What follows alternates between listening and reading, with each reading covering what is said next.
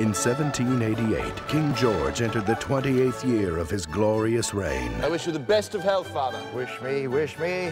You wish me death, you plump little cuckoo. It was an age of nobility. Mrs. King. Mr. King. A time of harmony. You're a good little woman, Mrs. King, and we have been happy. It was a monarchy destined to endure. Stop! Long live the king! But destiny would have to wait. You're in company. Mind your own business.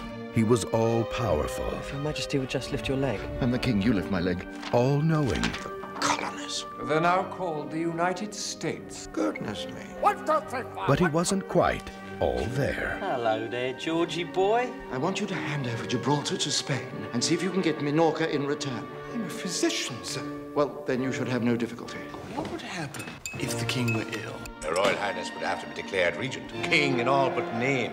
Is he ill? He's not well. His Majesty is just a man. His Majesty is out of his mind. It's unthinkable. Do you think that you are mad? I hear the words, so I have to speak. I was given to understand you might be able to cure His Majesty. Well, I can cure him, Mr. Pitt. I'm just not sure what from. I make the weather by means of mental powers. The king is incapacitated. If a few colonists in America can send him packing, why can't we?